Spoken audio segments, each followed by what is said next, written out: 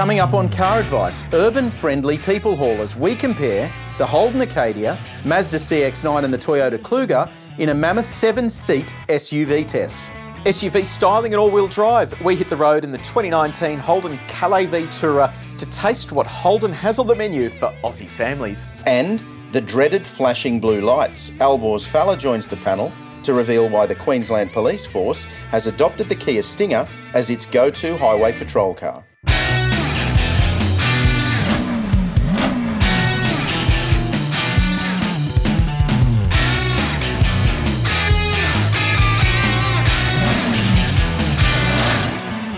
Welcome to Car Advice. I'm Trent Nikolic. Thank you once again for joining us. Another huge week in automotive. We're going to take a look at the Holden Acadia versus Mazda CX-9 versus Toyota Kluger. That's a real battleground for that SUV segment. The Holden Calais Tourer. We think the new Holden Commodore is a pretty good car, and we reckon the Tourer is the one you should be buying. And the Kia Stinger. Who'd have thought that'd ever be a police car? But Car Advice founder Albor's Falla will join us on the panel to talk about the Queensland Police and their new Kia Stinger. Paul, joining me at the desk again, mate. Good evening. Thank you for being here. Thank you, mate. Let's get straight into it. First up, Paul, the Holden Commodore. It's hard to believe that the new Holden Commodore already needs a facelift. Look, it's confusing, and I'll tell you why. PSA, which is the Peugeot Citroën Alliance, has purchased the Opel brand. Yep. So we now have a situation where the Commodore, which is no longer Australian but is an Opel, is now French. Yep. And is no longer an Opel. Yeah, it's weird. So this facelift would have already been locked in well in advance of that whole deal going down. But it puts a bit of confusion out there because currently the facelift, yes, it may have been locked in, but some of the internal IP, such as the infotainment system, if they want to move to a new version of MyLink, which is currently the one that's seen on the new Holden Acadia. And it's a good system. It's a fantastic system. MyLink's really good. It may mean that they don't have access to that, depending on what the patent agreements are. And then if you're moving then to the PSA system, which is not that good. Not as good at all. Just ruin the car. So it really makes no sense to me. And we're expecting to see what this facelift looks like shortly, but it does look like it's just a minor nip and tuck at the front and rear. So a big question mark over that. Well, the new Commodore was already a stylish thing, so hopefully these updates make it appeal to the public even more because it's a good car and Holden needs it to succeed. The latest in a long line of stupid automotive names, the 2019 Tesla Model Y. Let me tell you why. why. Bother, Paul? No, let me tell you why it's the Model Y. So they have the Model S, they have the Model 3, they have the Model X, and they have the Model Y. So that spells sexy. Oh, is that what? Cue the laughter. I actually didn't know that. Let's talk about the realistic thing here, which is the car starts at $39,000 US. And Trent, let me tell you when you can get that. Yeah. Not anytime soon. That's right. So if I've ordered my Model 3, which I still don't have, we've now released a new car from Tesla that you still can't have. So late 2020. Oh, good. And the entry level, which is the $39,000 car, isn't expected to be available until 2021. And what I find really troubling for Tesla at the moment is SUVs are booming. I don't know if you've heard. No, I haven't noticed that. Globally, they are absolutely booming. Can I borrow that? So this thing is effectively just a big version of the Model 3. It looks exactly like a Model 3. So if this is still late 2020, what on earth are they going to do between now and then? Surely, if this is just a bigger version of the Model 3, you could have rolled that out now because this is where the market is at. Advice at caradvice.com. Let us know if you've ordered a Model 3. I'd really like to hear, if you've ordered one, what you're hearing as a consumer from Tesla. Let us know. Advice at caradvice.com. Well, this is one that's surely going to polarise people. Quite possibly our attitude might polarise people. This is the Ford Falcon, not the GTHO. Backstory behind this car, it was effectively a car that was kiboshed by Ford, and the engineers behind the GTF and all the fast cars at Ford developed this in their spare time, and they virtually had a completed product, but for whatever reason Ford wasn't able to release it. And now what they've come out and said is that if you have a supercharged V8 Falcon like a Sprint 8, you'll be able to supercharge it a little bit more. Now we're talking about some serious mumbo here, 483 kilowatts of power, 753 Newton meters of torque. So that is some incredible numbers, but it's going to cost you a lot of money. $30,000 for the work on the engine, $14,500 for the wheel and tyre package. Is that insane? It's completely insane, and I reckon they'll sell every package that they've got. There's only 100 of them. That's right. I think Ford fans would be lining up for them. Our guy in Sydney, Josh Dowling, has driven it and said it's a monster. He did the launch drive with John Bowe, who also said it's a little bit unhinged. But what I think is the real question here is, how did Ford get this so wrong originally? With this engine, the Miami, Ford spent a bucket load of money engineering a supercharged V8 engine. Yep. This, my understanding was meant to make it into the Mustang, into the new generation Mustang, but it never happened. So this was money that was just blown away into oblivion. So it is sad that we can only get it now, years after the Falcon has gone, and that you have to already own an expensive supercharged Falcon to get one. But let us know, have you placed an order? Yes. Advice at caradvice.com. If so, we need to have a drive.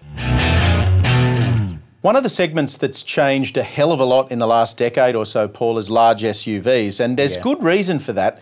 Once upon a time, if you wanted a large SUV, you were looking at something, I mean, traditionally even a 100 Series or a Nissan Patrol, but they've moved up into upper large, what we call upper large SUV. So you were originally looking at something like a Toyota Prado. However, what a lot of buyers were finding, and the feedback back then, you know, over a decade ago, was that they were very truck-like to drive. Yep. So what's changed now with the large SUV segment is there's been a move to SUVs that drive a lot more like cars. And the three that we're looking at here, I think in terms of affordable SUVs, if you take expensive Europeans out of the equation, are ones that actually drive a lot more like cars. So we've got Mazda CX-9, Toyota Kluger and Holden Acadia. Those three there are particularly car-like, aren't they? You know what, Kluger is such a synonymous name with SUVs. I can think back to growing up. Kluger was, you know, the car that perhaps the richer kids had. I thought you were going to say working class families. Well, yeah, wasn't me. But that's the thing. It is a segment now that it's kind of the default if you have 2, 3 kids, or if you're relegated to transporting other kids around to soccer practice. We've said previously as well that while these don't really take adults in the third row, they're all fantastic options if you do have that situation where you're driving kids around. Now let's talk about lengths of these cars, because what surprised me the most is the Mazda is actually the longest here at over 5 metres long. That's Caprice size. That's Caprice size, yeah. That's like a very large sedan in the old money. And what's most interesting to me here is Mazda's probably as traditionally involved here as Kluger. It came a little bit later to the party. The Holden Acadia is the newest member of the group. And I think they've done a really good job with this vehicle. I think it's one of the better vehicles in the Holden portfolio, to be honest with you. The Equinox has failed to fire for Holden, but the Acadia is kicking some goals. They've got some sharp drive-away pricing. And this whole segment here that we're looking at is the mid-spec, around $50,000. And Holden has really delivered here in terms of infotainment. Uses the latest version of MyLink infotainment, which has Apple CarPlay, Android Auto. We love that. Built-in nav. It's super fast, super easy to use. The interior actually feels nice and premium. And it's fantastic to drive, and that's because the Holden engineers have done local ride and handling tuning on it. It's built for Australian roads. If you go to caradvice.com, you can read this full comparison. But you made the point there, mid-grade models. So the Kluger is GXL spec, Acadia is LTZ, and the CX-9 is Touring. And out of the three, there's only $3,500 separating all three of them. So they're very close, both in terms of specification and on paper. Now, with the infotainment thing there, I think for me, it's often been something that manufacturers overlook, because aside from the steering wheel, when you sit in the car, infotainment is what you interact with the most in a vehicle beyond anything else. Now, these days, when you can plug your smartphone in and then put the phone in the console, in the glove box, never have to even look at it again and interact through the infotainment system, it's a big deal to get that right. And I think Holden is clearly ahead of the other two, because while the Mazda MZZ system was good before, it was excellent, set some standards, it's been caught up by a lot of the other manufacturers now. And I think the Holden's the clear leader here against the other two, especially the Toyota. Oh, absolutely. And I mean, if we then step over to that Kluger, it is again that same sort of $50,000 mark. Inside, it has stacks of room, and being a Toyota, it's built, I guess, I'm not going to say built to a price, but it's built to be durable. That's right. They seem to just build their interiors that they're ready for your kids to come and attack them with food and all sorts of other stuff. Throw things at them. The only downside with the Kluger, though, despite its size inside, is that infotainment system, because it misses out on Apple CarPlay and Android Auto. And this is despite the fact Toyota has this technology available to them in the US. So it is a little bit disappointing there. And then we step over to the CX-9, which we've already said is a big car, but inside it feels really premium.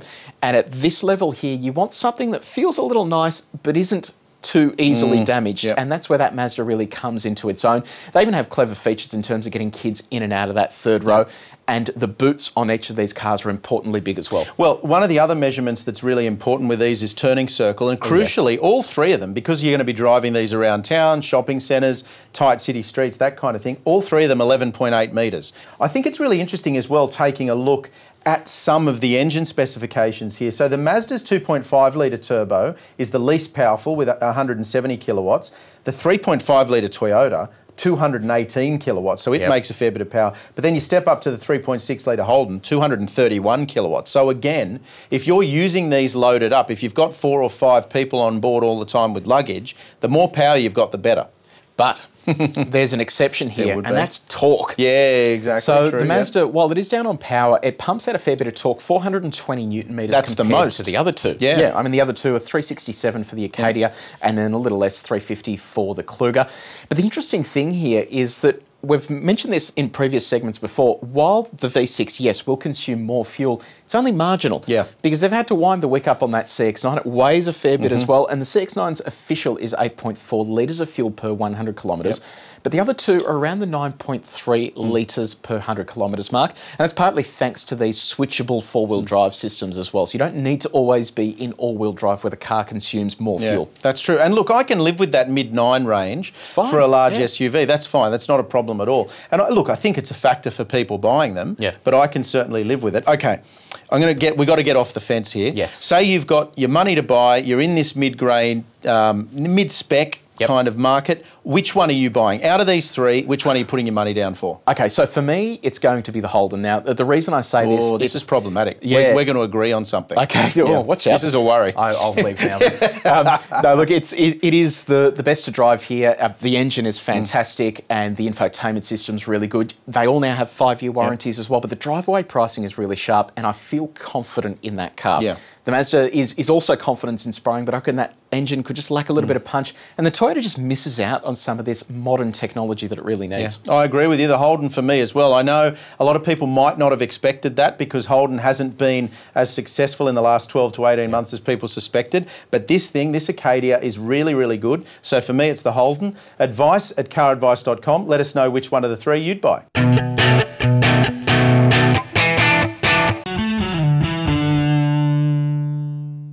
Paul, I'm on record as saying that the new Holden Commodore is a good car. Yep. And if you haven't driven it, it went really well. 1,300 comments on the website later, most of them disagreeing with me, but crucially, most of them by people who've never driven it, never even sat in it, which was the point of my original thing. If you haven't driven it, you don't know whether it's good or bad. We think the new Commodore is a really good vehicle. I don't mind upsetting people, so I'll say it again here now.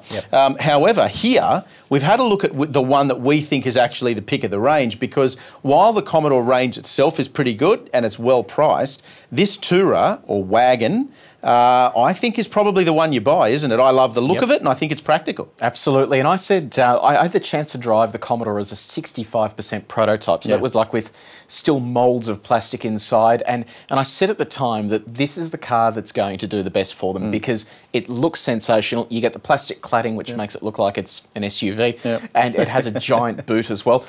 And it's just a really good car in terms of features too. So $53,000 gets you heated and cooled seats. You get an 8-inch infotainment system with MyLink, inbuilt navigation. You get remote start. You have a fantastic V6 engine with all-wheel drive. And best of all, there is so much room inside. Like you get into that second row, you can almost fit another row in front of you. It's a segment, it's a segment bigger than something like a Camry or a Mazda 6 in terms of interior space, isn't it? Just go back a couple of steps. That 60% prototype that you drove, that's a really interesting thing, and it's something that we get to do a lot at CarAdvice, which is a real privilege of the job. We get to have a look at these cars before they're released for sale. What point in the engineering testing were they up to when you drove that? Where were they at? 60%. They had to work very hard to allow us anywhere near the car because when you see this thing, anyone that doesn't know that they're looking at a 60% prototype would go, oh my God, this is probably going to be the worst car they've ever built. But it had a lot of cladding on it. The headlights weren't complete. But at that point, they knew what the drivetrain was going to be like. They knew what the all-wheel drive system would be like, and they were quite confident. And the thing that irritates me the most with a lot of the people that are quite negative against this car, we've benchmarked it against the VF2 Commodore extensively, both the 4-cylinder and the V6. and it outperforms it in virtually every single way. Yep. Obviously not the V8, but people weren't buying the V8. That is a fact. 30% of sales. A fact. Yep. So it is a good car in that sense. We've done a lot of dirt road driving, and where this car really excels is the volume of Australian input. That's what I was about to say just before you go on there. I was about to make that point that a lot of people who've been negative about this Commodore have forgotten that a lot of the engineers, a lot of the expertise that was going into the old Commodore that was built in Australia has been directed into this new one. So a lot of the team that work on ride and handling and the chassis tuning, they're the same people, the same men and women, the same engineers that were working on the old Commodore, aren't they? So when you were lauding the SSV Redline for being a performance masterpiece, the same guy that did that car worked on this. And I can tell you that when you do push this towards its limits, it is an exceptional vehicle, and especially when the going gets tough, and that's traditionally where Commodore didn't work. As a rear-wheel drive car, there were always limitations in the wet and also when you started pushing it. This all-wheel drive system is state-of-the-art. It's called a Twinster all-wheel drive system. It allows the car to direct torque to the rear axle when required. It has an internal clutch pack for torque vectoring on that rear axle. So it is a really good product. In terms of the way it handles Australian roads, it is second to none. Again, because they've had years to fine-tune this in Australia, it really nails that package, and it will tow as well 2,100 kilos. Now, let's have a look at something you touched on there before, infotainment, because obviously we spend a lot of time in the car. We've talked about the space. I think the fact it's a wagon obviously opens up a huge amount of luggage space.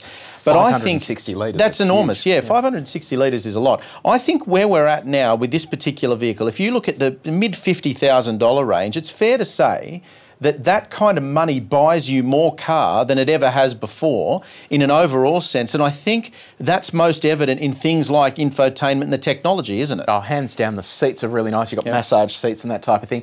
The only place it's really let down is, well, two areas. You can only get the Calais V Tourer with the V6, so it's only available as an all-wheel drive V6. But it also doesn't have the clearance of something like a Subaru Outback. So often people will go to a Subaru Outback because they don't want an SUV, but you do get the same sort of clearance as an SUV.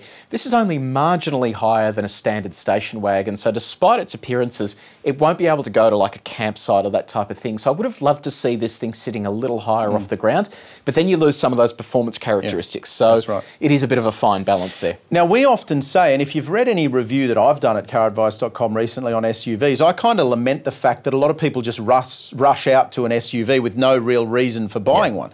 You know, my neighbour's got one, or they're the most popular car on the school run. I think I need one.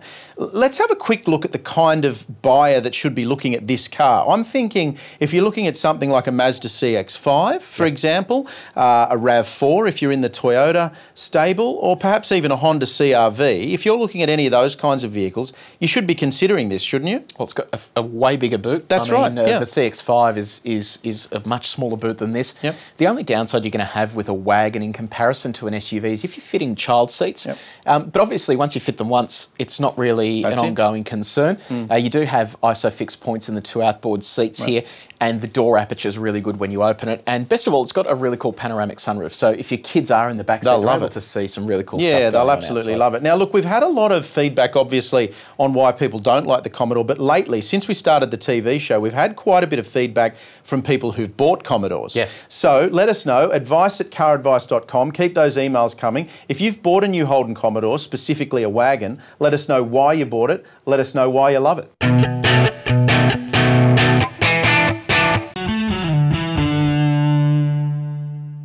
A couple of months ago, you would have noticed on the show, we talked about the SEMA Automotive Expo in Las Vegas, and we talked about all the fun we had over there, but we were working.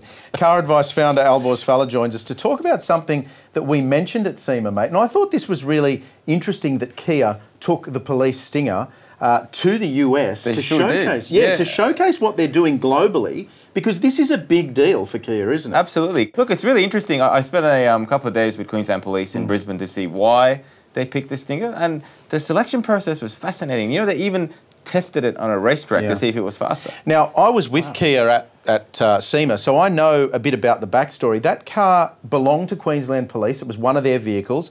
Kia borrowed it back off them, flew it to the US and took it there and put it on their stand specifically to showcase globally, hey, you can use our cars as police vehicles. Now, obviously, the North American market would be a huge deal for them. Oh, yeah. But what I really noticed while I was standing around the stand, shooting video, watching what was going on, there were a lot of people walking around saying, hey, that thing looks really good as a police car. It actually looks really good. From Queensland, we do police cars pretty well. You've been chased by a few? You know, do they look good in your rear vision? How do you spend a lot of time in the back of that thing? So. Yeah. Now, on the technology front, there's obviously a hell of a lot that goes into the process, and we weren't aware of this. You told us previously off air that the Queensland Police Department actually owns these vehicles, whereas it's different in other states. That's right. Isn't it? So it's self-funded in Queensland. So it's actually taxpayer money that sort of buys these. The Queensland Police maintains them, and then they on-sell them. In New South Wales, it's financed by a third-party system. So look, I think in that regard, the Stinger won out in more ways than one. Obviously, its performance was more than adequate for a pursuit car, but also, you know, with a 7-year warranty. By the time these cars come up for resale, which is about 80,000 kilometres roughly, there's usually still a lot of time left on that warranty. The Commodore fans would hate to hear this, Paul, but Albor's touched on it there. The performance of the Stinger obviously lives up to what the Highway Patrol needs, the police department needs. This thing is a quick car. We own one at CarAdvice. We know it's quick. Yeah, I mean, we've done 4.8 seconds to 100 kilometres an hour, a quarter mile in under 12 seconds from memory. So it is a fast car, and it drives well. The brakes are fantastic. It really is just a fantastic all-round package. So what they told me was they actually prefer the way this delivers its power and torque to an SS Commodore, which is a bit controversial. But you know, for their purposes, because it's got so much torque down low as it builds up, it's a lot easier to get going and doesn't have to work as hard for them to do their duty. So, yeah, they told me. One last question: do they get the optional exhaust? No, they don't. They don't. There you go. Although if I was Kia Australia, I would sort of just put that on and not tell them. Fit it accidentally. Hey, this is the greatest marketing tool Kia's had for a long time. Absolutely. Well, if you're a Commodore or Falcon fan, bad luck. If you're a Kia fan, they're doing really, really well. Advice at caradvice.com. Let us know if you've seen one of these on the road up in Queensland, if you think it looks as good as we do. Aside from when we get to pack up and go home, what's your favourite part of the show, Paul? Sitting next to you. Oh, right. No, that's not what I was looking for. I was fishing for reader questions and viewer questions. Yep. That's the answer.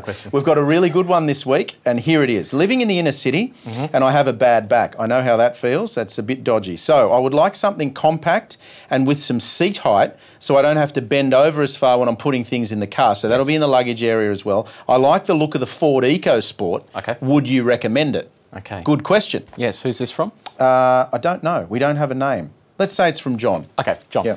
I had the same issue when we had the Audi R8 through the office. I found that because it's a low sports car, a practical thing. Ford EcoSport, Audi R8, slightly different segments. Oh, my back, story. My $300,000 sports car. Look, I understand the point of this car. Yeah. I'm just not a huge fan of it. Okay, so where else do we go in the segment? I don't think it's as bad as some people think. Yep. And I would probably throw the Holden Trax in there as an option. Yep. I'd actually consider Holden Trax, but where else do you go in the segment? I was just about to go Holden Trax because 5-year warranty. Yep. The other downside to this car is the tyre on the back. Yeah. And the thing's huge. It sits on the back of the car. It's mounted up on the back like a big four-wheel drive. You've got to fling this thing open, and if you park like me in an apartment where you're backed into a wall, it's just kind of impossible to get anything out. So I'd probably park the EcoSport to the side. Trax, Kia Soul. Kia is Soul. Another good option as well. These cars sit just a little bit higher, but they aren't quite SUVs. Hyundai Kona is the other one. That's another good option too, yeah. Look, I think the Ford EcoSport, to drive, is obviously not as bad as some people are making out. It actually drives okay. Yep. But you made the point there, so if the viewers at home don't know what we're talking about, the spare wheel is mounted on the back of the door. So when you open that door, it's quite heavy, and if you're on a slope, the door can have a tendency to come back and whack you in the backside when you're loading your bags in and out. That's not ideal. And then, the other thing too is I think there are better options in that segment. We actually quite like the Trax, and we think that the Trax at the entry level of the segment is really good. So not necessarily the more expensive one. The more affordable Trax could be smarter to buy.